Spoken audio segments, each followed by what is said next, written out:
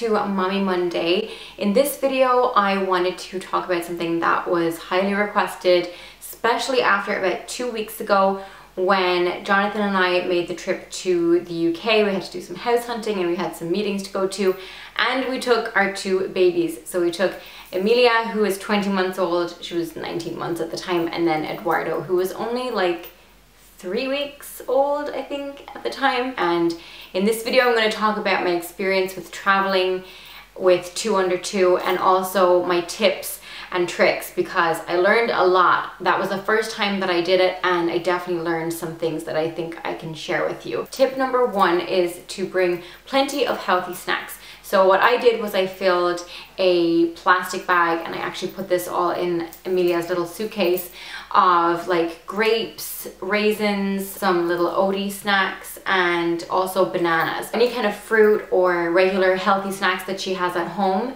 that won't spoil so easily. Like I didn't bring anything dairy, like I didn't bring any yogurt or anything like that, just kind of fruit that would last the day. And that would ensure that, number 1, she was kept occupied at times, and then number 2, she had something healthy to snack on if we hadn't eaten in a while. The other thing obviously that you have to remember is water. We kept forgetting to buy water. Water is so important because they do get thirsty, and even if you're not thirsty, they might be thirsty, so you have to kind of remember to keep up with the water. Tip number 2 is to travel as early in the day as possible, or try and keep to their schedule or their routine with regards like nap times. So if you are trying to plan when to book your flight, try and book the flight like on their nap time or at their nap times, because that way if they sleep on the flight or if they sleep in the car journey or whatever way you're traveling, it's not going to disrupt the rest of their routine and the rest of their day. Tip number 3 is to plan ahead and buy food on the plane, because you never know when the next pit stop will be. That was a huge mistake of ours. So on the first day we took a really early flight,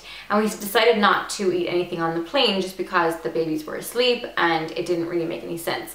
However, we did not know when our next pit stop would be, and we didn't really plan ahead very well, so we thought that we could just stop by services or something like that, but it turns out we were in the middle of nowhere and there weren't really many good services around. We were also delayed with like the car and everything, so it was just crazy, and we didn't get to stop in a good place for breakfast, and we ended up having to go to a McDonald's, which I was so annoyed about because that's not really the best place to bring your kids for breakfast. Bring plenty of baby wipes, obviously, nappies, hand sanitizer, and a special cup or a bottle if your child has one. So Emilia has a special cup that she really likes to use, and I kind of tend to bring that when we're traveling just because it makes her feel more at home. Obviously baby wipes is a big one. You never know when you're going to need them, and hand sanitizer is a must because airports and train stations, bus stations, anything like that, they're dirty. If you have a toddler that walks or that is running around, I would say definitely invest in a harness, and this is something that we didn't have for Emilia. We actually had kind of planned on having one, but then when the time came to it, we couldn't find one in time, so we still have not got one yet. But next time we travel, we're definitely going to get our harness. If you don't know what I'm talking about, I'm talking about just those harness things that you can put on your toddler, and they have like a lead.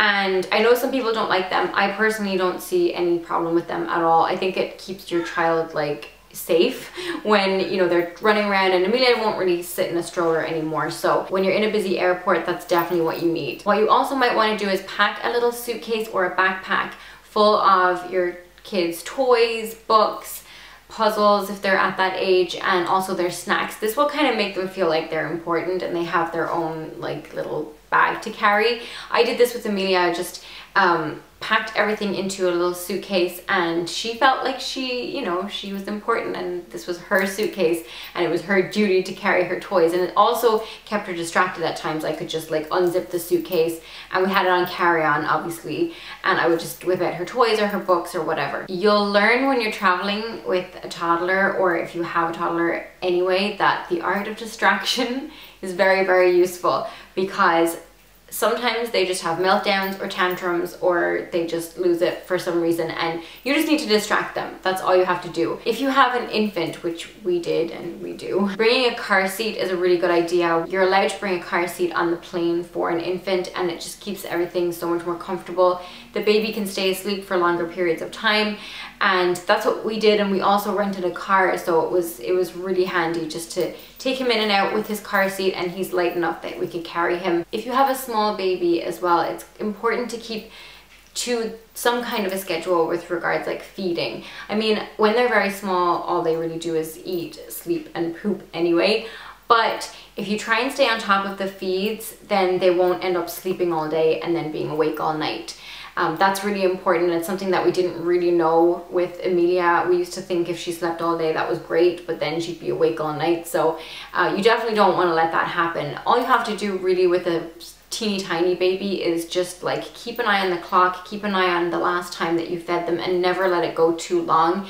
Even though the baby might be asleep all the time because they're traveling and it's easy for them to fall asleep, you do want to keep on top of their feeds. If you are renting a car, or if you're traveling a long distance like that, then you might want to think about getting either an iPad or a DVD player for the back of the car. I personally think that for long journeys it does come in really handy. Emilia really benefited from an iPad that we got because she could watch Peppa Pig, and it just kept her occupied for those times when she got really bored and cranky. I think that if you're going to use something like that, maybe do it as like a last resort, or don't turn it on straight away when you get in the car, because you do want to allow them to get a little bit bored. I mean, kids should kind of have to deal with that. But for me, it definitely helped for like the long journeys and when she was getting really fed up and antsy and just had enough. The last tip is something that I think I've talked about before, but this applies to traveling, whether you're traveling with 2 kids, 1 kid, 1 baby, 1 toddler, whatever, is to try and keep the bedtime routine as similar as possible to when you're at home.